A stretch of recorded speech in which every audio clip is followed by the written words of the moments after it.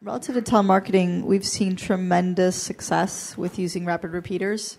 And it sounds so simple, but when you're doing especially like even long form and short form, specifically television, or you're using branded keywords and they're coming back to the site, there is a lift effect, whether we're talking about years or 50-50 or 1, 2, 3, 4, and I thank you for going through that art. But we've tested regular 800 numbers, 877. We tested all of that, and we do see all the time lifts by using rapid repeaters. Can you tell them make sure everyone knows what that is? Oh, I'm sorry.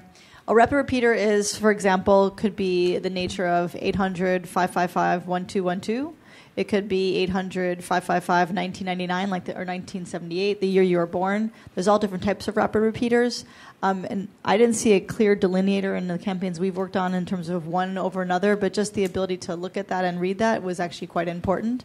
And the cost factor of it was nominal compared to the increase in response rate by using that rapid repeater. So if I'm running on CNBC or Lifetime, using that same number for that same airtime, using long form as the example, there will be things that happen over time. There's a story in the industry. Those of you who've been around for a long time, you guys all know who 800 Go Army is, or Hooked on Phonics.